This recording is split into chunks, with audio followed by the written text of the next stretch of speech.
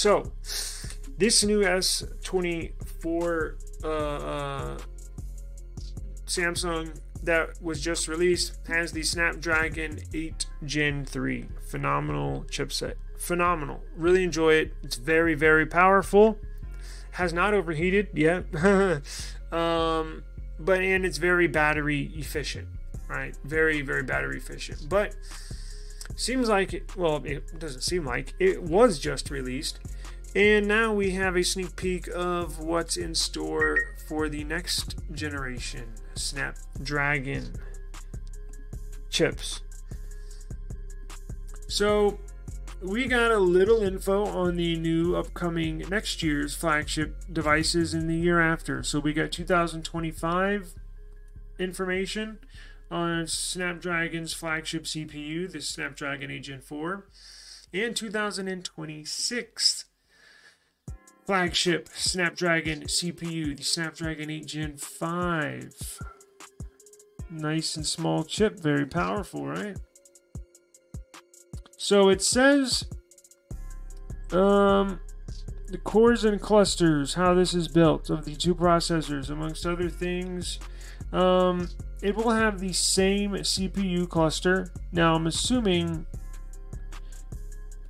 same as the 8 Gen 3. It's probably just going to be more powerful and more efficient. Both are said, meaning the Gen 4 and Gen 5 Snapdragon 8 series, both of them utilize the same 2+6 CPU cluster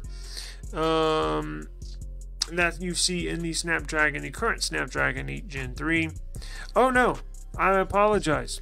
So this current Snapdragon 8 Gen 3 is using a 5. I was thinking, is that right? A Snapdragon 8 Gen 3 is using a 5+3+1 CPU cluster.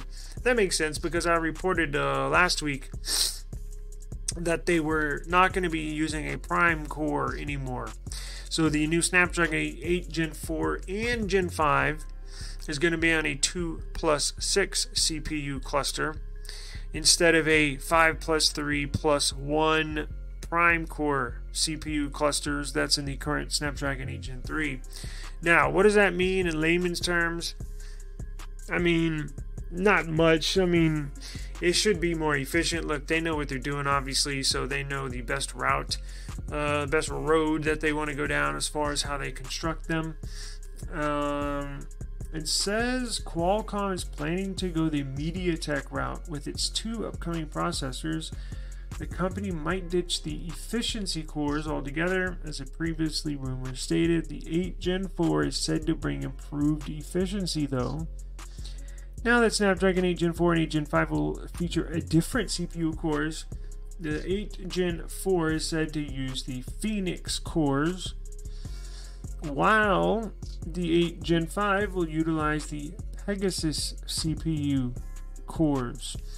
So how that works basically is you'll have certain cores like the 8 Gen 3, the current 8 Gen 3, it's got a 5+3+1 CPU cluster. So they'll have basically 5 main cores.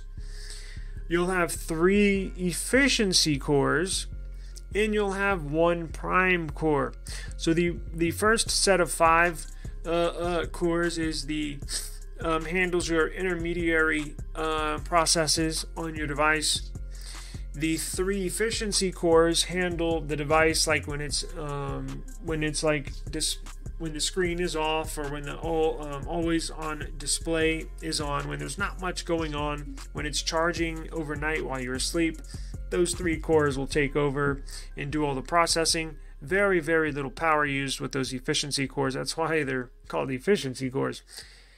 And then that +1 core, so the 5+3+1, that one final remaining core is the performance core. That one's like turbocharged core. So whenever you're gaming, whenever you're probably shooting 4K, 8K video, that's the core. That's basically the turbo booster, where that handles all these super high demand processes that put a lot of stress on your phone. So it's interesting to see that they are switching it up. But as I mentioned earlier, look, they've they got a long history of making really solid chips, so they obviously know what they're doing, right? What other news do we have? Okay, here we go. The 8 Gen 4 will be manufactured using TSMC's 3 nanometer process. The 8 Gen 5 will be utilizing the Samsung's 2 nanometer process. Lord have mercy. So the nanometer is basically like the foundation of the chip.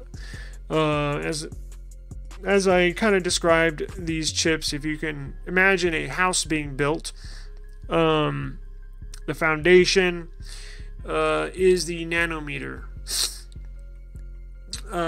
That's like the foundation of the home, which is the base of the chip. How big it is. Nano is small, meter is length or distance.